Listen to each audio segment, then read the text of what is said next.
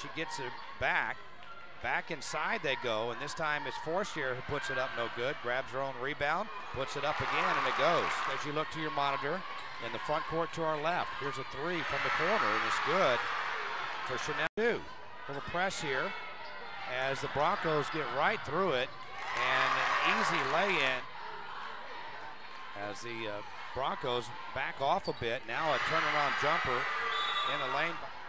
Seton also has the leg sleeve on her right leg as she almost lost the handles and then gets it somehow to Parker for three. The ball somehow, though, gets back to the Broncos as Glenn will step back, gets it back outside to Seton.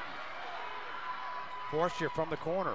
Yeah, Cray has it stripped from behind, but it goes right to Glenn, who lays it up, and getting pushed here tonight by Brandeis. Give and go all the way in, and we're into the left corner is Madison Glenn, and she'll turn it over. And there is no sign right now of Alexis Parker. That could spell trouble by Reed, who gives way, and a pass in the lane. Beautiful pass. And as they've shut down the Brandeis offense here in the second half. Here's a jump shot right of the. Now Forstier, baseline jump shot, goes underneath, and then back outside, but it's still by Forstier. She'll race it all the way and lay it up and in.